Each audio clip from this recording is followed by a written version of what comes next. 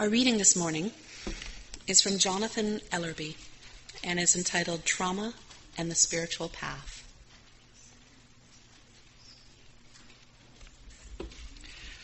When I first became interested in the connection between spirituality and trauma recovery, I found that many people in mainstream health and healing programs felt that spirituality was a bit too much for someone just trying to get by. In other cases, there was an assumption that spirituality and religion are the same, and that religion was really not a necessary element of treatment.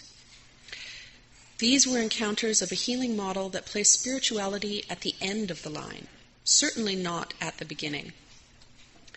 The philosophy behind the resistance to spirituality was, look after the basics first, then progress towards more complex issues. While this is the natural tendency for many people in daily life, it is rarely the best approach to any kind of growth. As a trained counselor, chaplain, and practitioner of a number of complementary therapies, it has been my consistent experience that spirituality is best placed as a starting point for most people dealing with trauma. Spirituality can be the foundation of healing, and more programs today accept and embrace this reality. Over the last 14 years, I've been honored to have worked with many great healers, teachers, therapists, and trauma survivors to witness the power of spirituality in healing. My first experience of the critical role of spirituality in healing came while I was being mentored by a Native American therapist who was also a community spiritual leader. I recall the day I watched and listened as he ran an on-reservation training program for a group of Native American trauma counselors. After a day together, it was clear that most of the trauma workers were survivors themselves, witnesses of violent deaths, survivors of abuses, accidents and injuries of all kinds, and losses of multiple family members. The wise healer talked about the importance of remembering the essence of what it means to be human, the essence of what it means to be a unique person. He reminded us that within each person there is a spirit, a spark of life, an essential self, so independent of the world's biases, attacks, and influences that nothing can ever hurt or destroy it. There is more to each one of us than the things that have happened to us. When we are hurt, we can identify with the pain or the trauma, but a healthy spiritual practice or perspective teaches us that we are something greater. The essence of the spiritual life is to stay connected to the sacred place within that holds the memory of wholeness, peace, and balance for us, no matter how far our hearts or minds may be pulled.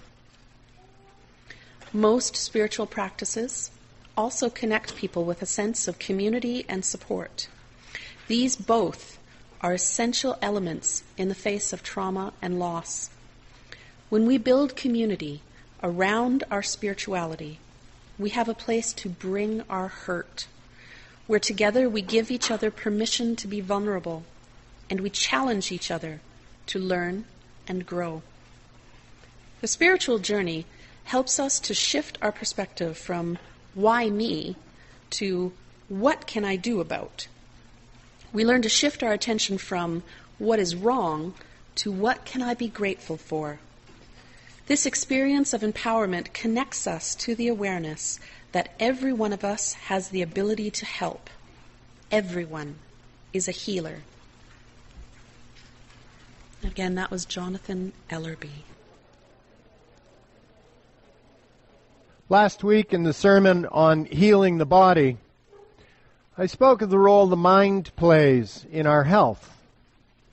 Medical science seems to be showing that our brains, our attitudes, our belief in various therapies can play a role in our healing.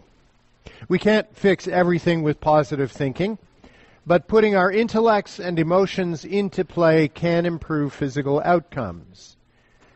It helps when we work with our medical treatments. But what happens when our spirit is damaged or broken? How do we find healing for that? Well, you discussed that some amongst yourselves already. We need not look far to find examples of what can be called spiritual brokenness. The Me Too campaign that exploded after a number of Hollywood accusations about sexual abuse suggests that a lot of people, especially women, have been carrying the spiritual effects of harm for a very long time. The Truth and Reconciliation process in this country and the hot mess of the missing and murdered women's inquiry are lifting up the spiritual brokenness and unfeeling society inflicted on an entire people over the last 150 years. Child abuse, bullying, war trauma, first responder trauma, all of these can break a spirit. And if you're paying attention to that list, you probably had the letters PTSD pop into your brain. Post-traumatic stress disorder is a topic these days. At first, many categorized it as merely a mental disorder. In the early days, it was treated by professionals usually with the letters psych in front of their job title. But increasingly, it is recognized as trauma done to the spirit. One author described it this way: PTSD is not primarily a disorder of the mind, though it may appear as such, but rather a disorder of the heart that no longer feels capable of dealing with the helplessness that it had no way of preventing. This helplessness, while in a state of moderate intensity, can produce a numbing of all the emotions of heart and body so that one can just live through the experience. So the question is, how do we come back from that kind of a trauma? Is medicine the answer? Well, perhaps not, or at least not exclusively. As Jonathan Ellerby suggested in our reading, as a trained counselor, chaplain, and practitioner of a number of complementary therapies, it has been my consistent experience that spirituality is best placed at the starting point for most people dealing with trauma. Spirituality can be the foundation of the healing, and more programs today accept and embrace this reality. His suggestion is that healing from trauma or PTSD is more likely to happen when the whole person is served and dealt with and healed, not just focused on an unhealthy mind. And it becomes more challenging when the illness strikes that part of us that will not show up on an X-ray, a blood test, or an MRI. Spirit might be the glue that holds the whole thing together. And that has to be addressed in its own way. Have you ever noticed heart, spirit, gut? We have metaphors describing this intuitive feeling side of us, the parts of us that are not easily located anywhere in our bodies, but which nevertheless can be damaged or broken, and we seem to need to locate them somewhere in the body. However you choose to describe it, there is a piece of us that is beyond normal medical description. But I like the image of spirit as the kind of altogether piece. The word comes from Latin, as I'm sure many of you know, and it means breath. That's it, just breath. When the spirit is broken, it is like having the wind knocked out of you, but for a very long time. Look at the concepts we use to describe losing your breath for a short term. Catch your breath. Take a deep breath now. Breathe in slowly, breathe out slowly, in and out, in and out. Why? Because the first thing we have to do in that crisis is to restore life-giving oxygen, without which our bodies fail pretty quickly. But in addition to replenishing oxygen levels, these techniques offer something else. They are tools for restoring calm, for finding groundedness. The blood stops rushing in our ears. Our muscles begin to relax. There is a reduction of stress and a rediscovery of balance in our lives. And then once equilibrium is regained, well, then we can move on again. The challenge of a damaged or broken spirit is that the journey back to that long-term equilibrium can be a difficult and slow one. And chemical medicine seldom offers the complete answer.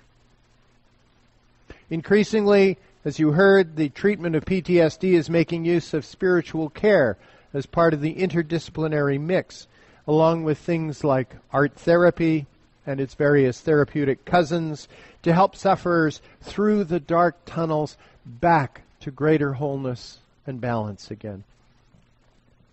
Even, and I love discovering this, even the American Veterans Affairs Department has a section on their website devoted to the value of spirituality.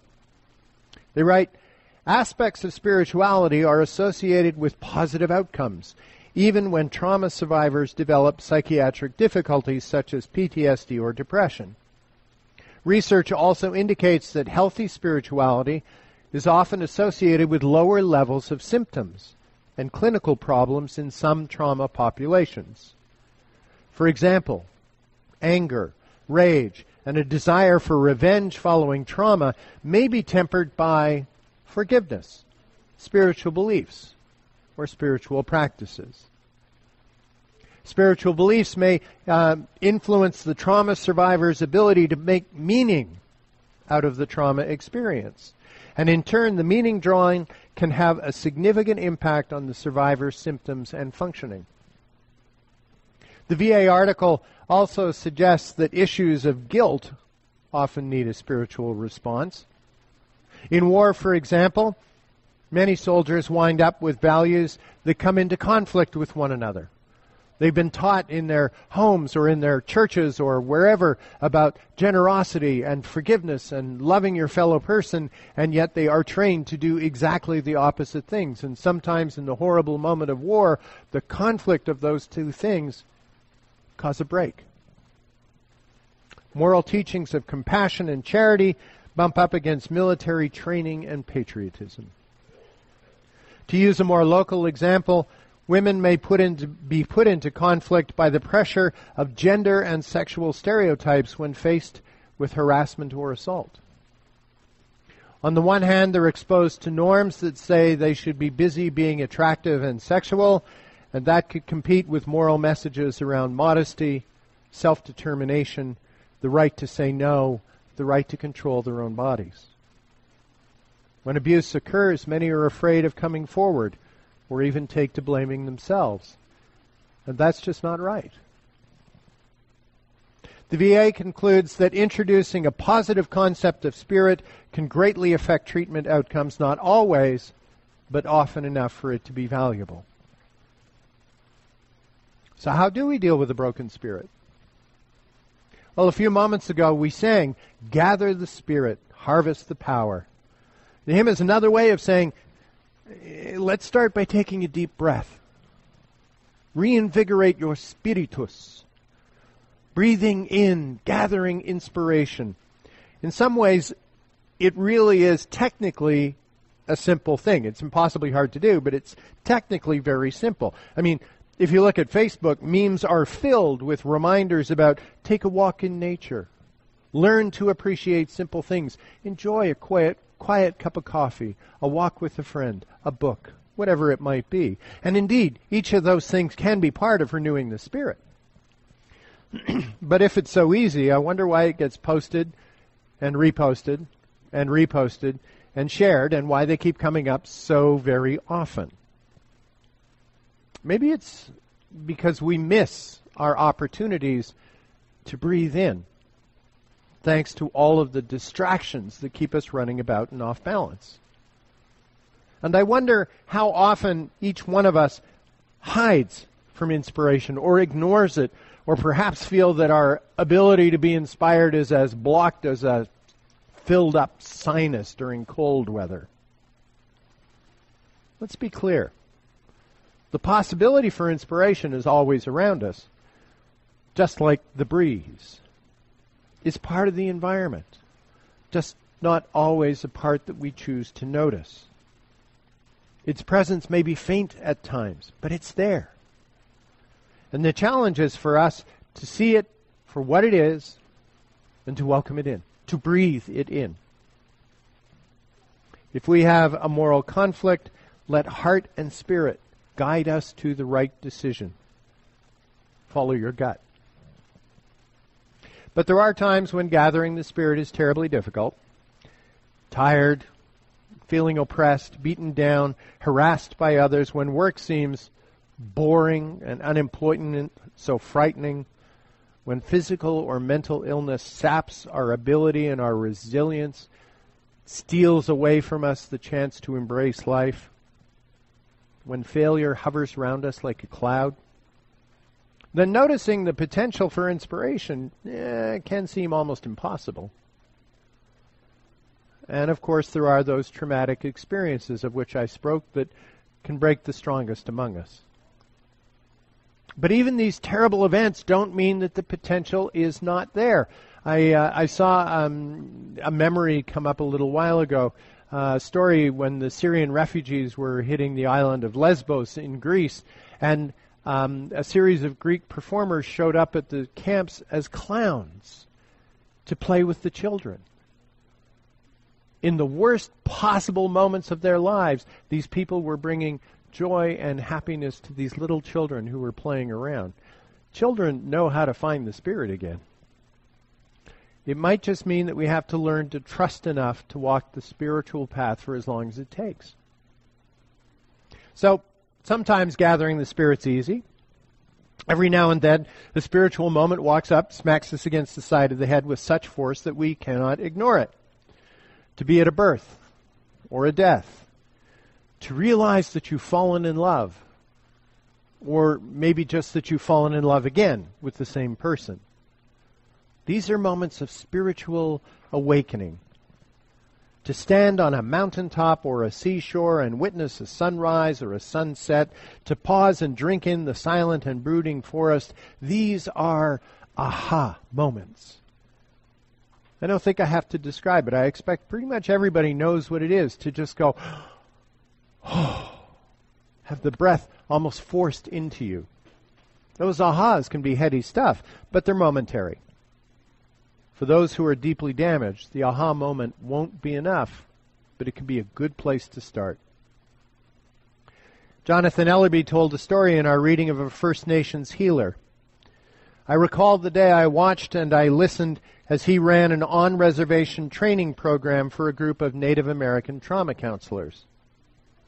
After a day together, it was clear that most of the trauma workers were survivors themselves. Witnesses of violent deaths, survivors of abuse, accidents and injuries of all kinds, and losses of multiple family members. The wise healer talked about the importance of remembering the essence of what it means to be human. He reminded us that within each person there is a spirit, a spark of life that is an essential self, so independent of the world's biases, attacks and influences that nothing actually can ever hurt or fully destroy it. Well, I disagree. I think it can be hurt, but I don't think it can be destroyed. I think we can find our way back. But the healing takes time. Finding the way back to the Spirit is a long walk. It takes time and courage to share or let go of pain, often a very brave act in itself. None of us want to confront the darkness that sits inside us every day, nor should we try to do so. It has to happen some of the time, but in between active healing efforts, it's also important to put one foot in front of the other, just doing daily things. And this is really important for those of us who are walking with people who are trying to find their way to healing, because we want them to be healed, and kind of we want them to not be a problem for us anymore. So we take any sign that they're doing their job okay, or they smile again at work, and we go, oh, it's fixed, problem solved, I don't have to worry about it anymore. it's important to understand that it is a long, long journey, and that we need to walk with people and celebrate those days when things are going well and understand that it's not done yet. May never be done yet. But if we're truly loving and caring to those people, we will be there. Remember to call them once in a while when we haven't heard from them for a while, and just check in. They'll get the work done. They just need us to know that we're there. Healing the spirit requires balancing active healing therapy with self-care and self-protection from further shocks. So yeah, you got to do the work, but you need to give yourself a break in between. It's kind of like when people have a really complicated physical problem and need multiple surgeries. Well, they don't do them all on one day. You got to heal up some before they can do the next one. Same thing with healing the spirit. Finding the balance in life is hard, and it can take many tries. But the path to wholeness is there for those willing to walk. So the last word to Jonathan Ellerby again. The spiritual journey helps us to shift our perspective from why me to what can I do about it. We learn to shift our attention from what is wrong to what can I be grateful for. This experience of empowerment connects us to awareness that every one of us has the ability not only to heal, but to help. Every one of us is a healer. Amen.